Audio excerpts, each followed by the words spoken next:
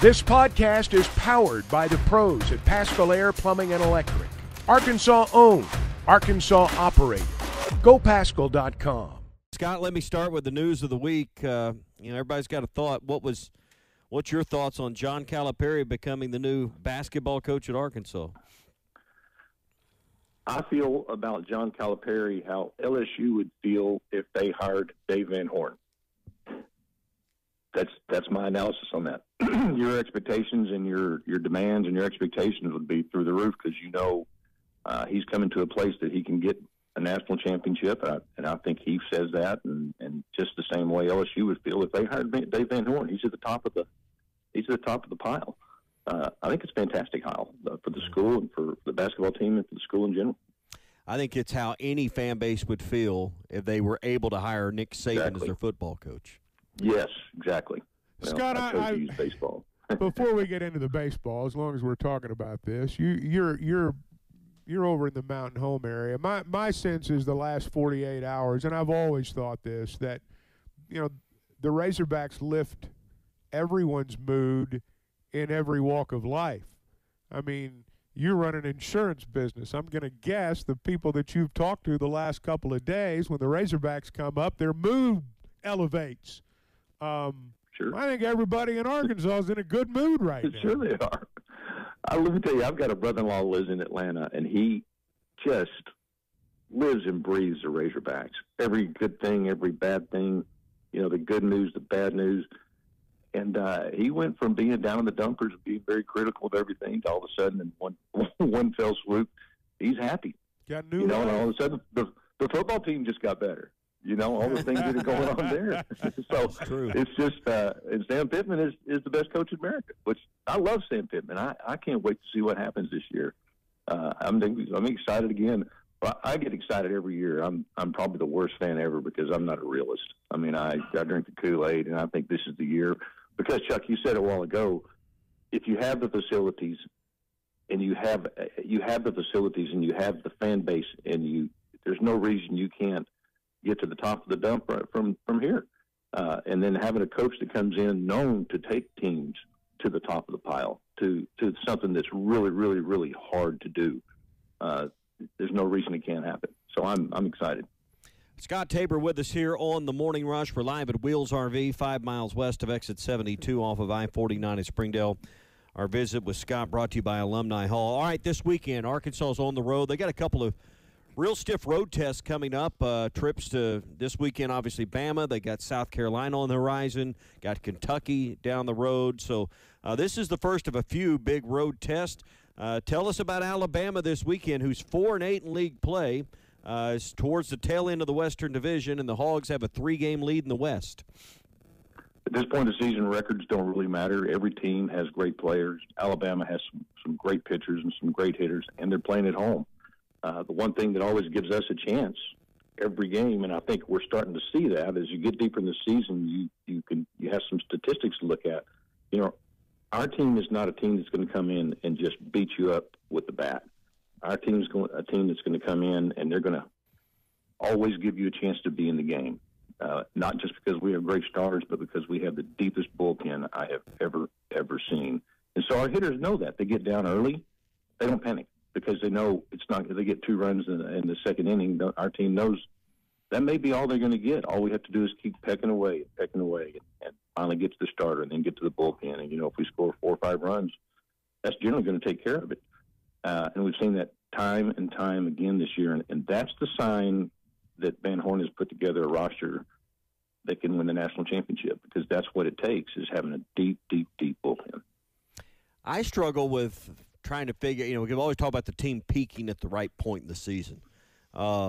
If this team can get dramatically better, it's going to be pretty scary. As solid as they're playing right now.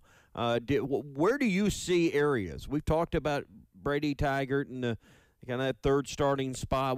Where do you see holes right now as with the trained baseball eye that, hey, if they can bring all of this together, they could go to another level? Timely hitting. We have a tendency to leave guys on base, and it's generally in the third game of the series. Midweek games, you don't say you relax, because every guy that goes up to the plate, he's not relaxing, going, I don't care if I get a hit or not. These guys are playing for position. These guys are battling every time they get on the field to see if they're going to be able to get on the field on the weekend. Nolan Sousa, for example, he has stayed at it. He wasn't getting his opportunities. They knew he was a talent, but they didn't know what kind of talent.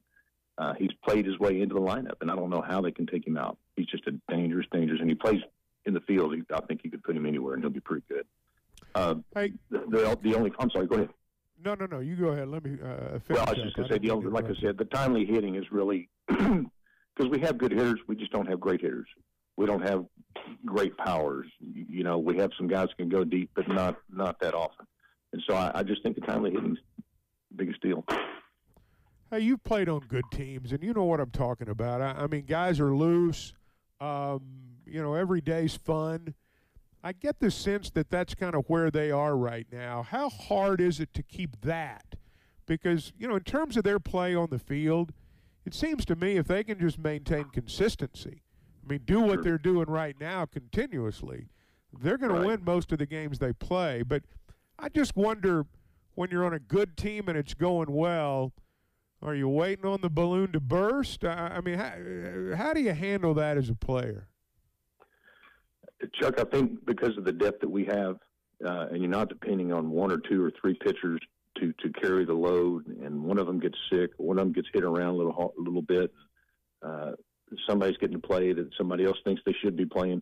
All these guys seem to know their role, and they know they can increase their role by performance, which is the way it should be.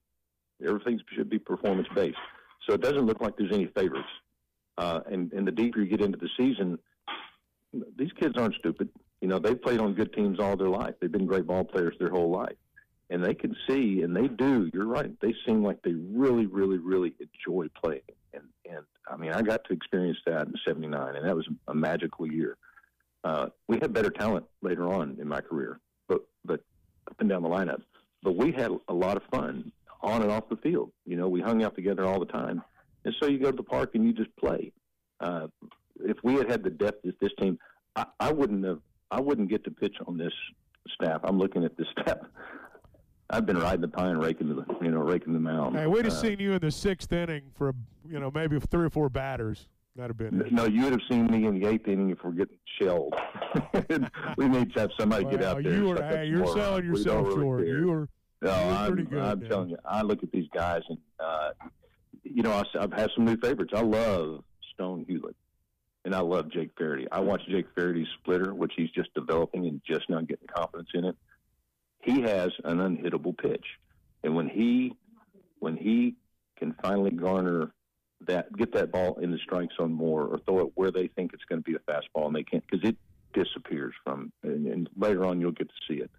I just think that at this point of the season, you're worried about injuries and worried about how we're going to get through the next series. And right now we have guys coming back. We have guys getting better during the season, and that's what you need for a championship run. So if things fall right, if we're lucky, if we don't run into a buzzsaw somewhere in a regional, and those things can all happen. And you said it earlier, Chuck. A lot of things have to go right to win a national championship. Timing and just it's all there. Kentucky's now 12-1 in the league. I don't know how much you've gotten to watch them, but they're clearly a team you got to pay attention to with just their record. How good is Kentucky in baseball this year, Scott? They're as good as Arkansas. They're as good as anybody in the nation. They hit the ball. I think they hit the ball better than we do. There's some really, really good hitters. They're very consistent up and down the lineup. They've got some great arms, but everybody's got some great arms. And you see our games, we go in, we go, well, like Alabama this weekend, look at their record, go, well, we should just stomp them. We're not going to stomp anybody unless they just, they kind of give up the ghost in the third game or the second game, or they're way down early for a couple of grand slams. All of a sudden they put guys in there that never throw. Then you look at a score like we had against North Carolina State that year where we beat them by 20, and then we lost the next 2. So those anomalies can happen, but Kentucky's great. Kentucky, it'll come down to their draw postseason. I'd love to see us and Kentucky and a couple other SEC teams in the World Series. I think that'd be fantastic because anybody can win it. BetOnline is your #1 source for all your betting needs. Get the latest odds, lines, and matchup reports for baseball, boxing, golf, and more. BetOnline continues to be the fastest and easiest way to place your wagers, including live betting and your favorite casino and card games available to play right from your phone. Head to the website or use your mobile device to sign up today and get in on the action. Remember to use our promo code BELIEVE, that's BLEAV, for your 50% welcome bonus on your first deposit. Bet online, where the game starts.